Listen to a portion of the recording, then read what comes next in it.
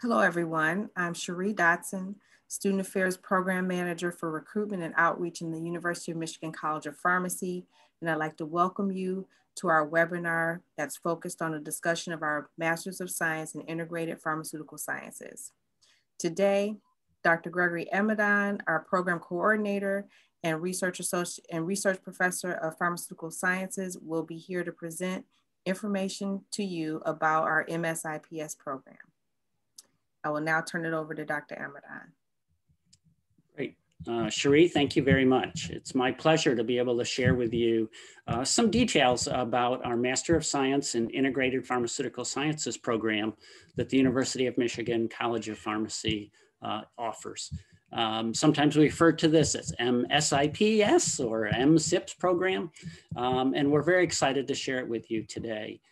This is a relatively new program. We are now entering our second year in the program. And along with Cherie, you can certainly contact others if you have questions. Antoinette Hopper and Mark Nelson are others that are certainly very engaged in this program as well. But let me share with you some information that may be helpful to you as you think about future opportunities for yourself and how you might see yourself pursuing your career goals. And maybe the MSIPS program will meet your needs. So the goal of the program really is to provide students with a broad range of opportunities to enhance and integrate their understanding of the drug discovery process, drug delivery, and clinical pharmacy. And these all tie into the overall process of really identifying a drug molecule, to bringing it to market, to utilizing this in a clinical setting. And students in the MSIPS program have an opportunity to select from a very broad range of graduate courses that are offered in the College of Pharmacy and across the university. And so we see this program as a very flexible program for students that are interested in expanding their understanding of these disciplines of discovery, delivery, and clinical pharmacy and applications. So in terms of how MSIPS might advance your education, we can think of it in the following way. We have within the College of Pharmacy three departments. We have the Medicinal Chemistry Department, Pharmaceutical Sciences Department that I'm in, and we have Clinical Pharmacy and Translational Sciences Department. Pharmacy is really sort of the professional aspect of all of this for our students who are in our professional program that want to be practicing pharmacists. In terms of research, it's housed primarily in Medicinal Chemistry Department, Pharmaceutical Sciences Department, or the Clinical Pharmacy and Translational Sciences area. You can see along here, we talk about the stages, and these are the stages of drug discovery, development, and application that I mentioned a little bit earlier. This is kind of a typical way of defining this whole drug discovery process. But within each of these departments, for example, in medicinal chemistry, we have faculty and students that are studying traditional medicinal chemistry synthesis, for example, but that integrates in pharmacology. We have faculty that are experts in molecular modeling and early safety assessment. Within pharmaceutical sciences, most of pharmaceutical sciences focuses on drug delivery, and that includes how you go about processing and developing, manufacturing a pharmaceutical product, and maybe even at a molecular level, how you deliver a drug to, for example, a cancer cell. That's a drug delivery issue. Within the practice of pharmacy, obviously there's the medication use, evaluation, and assessment of clinical outcomes that our pharmacy graduates do, and some of our faculty, clinical faculty. In terms of clinical pharmacy translational science department, the focus there is, for example, biomarker understanding, precision medicine, health informatics. And so within these three departments, we cover a broad range of research and application across the discovery, development, patient use, and optimization of therapy spectrum. So as a student in this program, you have an opportunity to explore courses and work with faculty in any one or more of these areas. We see this as integrated in that a student who enters this program can pick and choose courses from all of these areas to build their program and individualize it for their interests. So who might be interested in this? I think maybe from the previous slides, you already get the idea, but certainly individuals who are interested in obtaining their advanced coursework and an understanding of the processes of drug discovery, delivery, pharmaceutical development, and the application of therapeutics to treat illnesses and diseases. In terms of backgrounds that really match with the science that's done in the College of Pharmacy and in these areas, students or graduates with backgrounds in biology, chemistry, physics, biochemistry, and you can see the list here: pharmacology, pharmaceutical sciences, engineering, even public health, business, kinesiology, nursing, all can match the backgrounds that could make them successful in this program. So again, flexible not only in the coursework to take, but I think so also flexible in terms of the background that you could come into the program with. I will say that everything that we do is very science focused. And so a strong background in science in one of these areas or more really helps to assure success in the coursework that a student like you might be taking.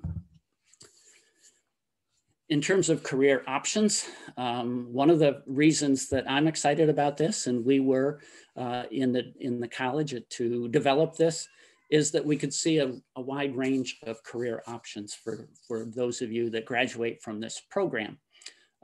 Certainly careers in the pharmaceutical industry and research and development, or even manufacturing, certainly clinical development, project management, regulatory sciences. Those are all aspects that go on every day in a pharmaceutical company to discover and bring products to market. And the background that you can get from the MSIPS program really matches, I think, the needs and the science that is helpful to be successful in job and industry. Certainly working also in government or regulatory sciences space, the Food and Drug Administration would be an example of where a science background of this sort really would be a solid foundation for a career in government or regulatory science. We certainly can see and have seen students in the program who are interested in getting the science background, but then maybe moving into business or law, or potentially even, public health. This program can also certainly be helpful if you're thinking about continuing your education at some point in a research-oriented PhD program, such as the departments that we have at Michigan, I've mentioned already, and obviously across the university and across the country and world in terms of continuing education. Finally, I'll say that the background that one can get from the MSIPS program, we feel really can be beneficial for students who are interested in ultimately moving into medicine or dentistry or public health, veterinary medicine, any really health science area. So the program is a full-time 12-month residential non-thesis program. I put the asterisk there because we are in the middle of the 2020 COVID-19 pandemic, and much of our coursework has been online and by distance by necessity. We certainly hope and expect that that will change in the future, and we'll be back to a much more of a typical residential university and residential education program for the MSIPS program. It's a non-thesis program, but we do have a capstone project that gives students an opportunity to explore a research area, and I'll touch on that. But in the fall and winter semesters, that's when students who enter the program will take most of their coursework, if not all of it. The requirement is for 24 credit hours of classes. And a majority of those need to be from the College of Pharmacy.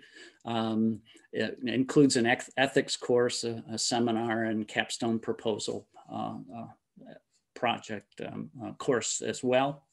And the option for 8 additional credits of graduate level courses that can be taken from the College of Pharmacy or across the university. So a total of 24 credit hours. That's approximately maybe 4 courses per semester, just to give you an idea. In terms of the capstone project, that's a full-time spring, summer, semester activity.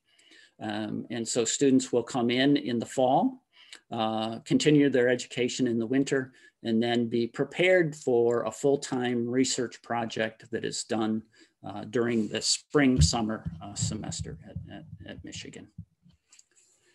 The capstone project is done under the guidance of a College of Pharmacy faculty member. The project's completed in those 14 weeks, roughly the May through August months in the spring, summer semester. And the project really can be laboratory-based research, or it can be a literature synthesis. Many students are interested in laboratory-based research, and in future years, maybe even this coming summer, we hope to be able to get those students that are interested in the master's program in the laboratory for the summer to carry out their research. It does not have to be in the laboratory, though. I'll say it certainly can be more of a literature review and a review article preparation for publication as examples. Students will give an oral presentation at the end of their capstone project of 20 minutes in length. And there's a written report that's required 20 to 30 pages. That could be a report, it could be a draft of a paper or a manuscript that would be suitable for publication. So here's the timeline. And we'll touch on some of these things a little bit more in terms of application, for example, but the application deadline is February 1st. And we typically notify students if they're admitted to the program in March. The fall semester is primarily coursework and beginning to explore capstone project ideas with faculty. In the winter, another primarily coursework, 4 to 5 graduate courses, and with the goal ultimately of identifying a College of Pharmacy faculty mentor and writing up a capstone research proposal so that during that spring, summer semester, the students can hit the ground running, so to speak, and carry out that research. I won't go all through all of this. You can find this on the website if you're interested in example course options. I have one that focuses more on drug discovery area, which captures maybe more of the medicinal chemistry part. Drug delivery that captures more of the pharmaceutical sciences courses, and the clinical pharmacy focus that captures more of that clinical pharmacy and translational sciences aspects. But again, the program is very flexible, and every student has the opportunity to pick and choose the courses that they're interested in. And you can find more information on these and these examples on the website. So with that, I think I've kind of covered all of what I wanted to cover in terms of providing you a little bit of background about the MSIPS program. At this point, I'm going to turn it back to Cherie, and she can touch on aspects of the admissions process. So Cherie? Yep, thank you, Greg. So the details regarding our admissions process are outlined on our website, but I'm going to hit on a few points for you in this presentation. Number one, all of the applications are done online through our Rackham School of Graduate Study. And that application will require 3 letters of recommendation, a statement of purpose, and a personal statement. And I do want to note that the application fee is waived for students that are US citizens or permanent residents. With regard to requirements, all students must hold a US bachelor's degree or equivalent and must have a minimum GPA of a 2.8 or higher. We don't require the GRE exam for admission, but we do require the TOEFL or any of the English proficiency tests that are listed below if English is not the first language. And again, as Dr. Amidon mentioned, the application deadline is February the 1st. So with that, we will share these points of contact with you. If you have any questions about the program, feel free to contact any one of us. The information is also available on our website if you'd like to do any more, if you'd like to look for any further information there. But we are certainly available to answer any questions that you have at any time. So just please feel free to contact us. And with that, we will say thank you for your attention. All right, great, thank you. Thank you.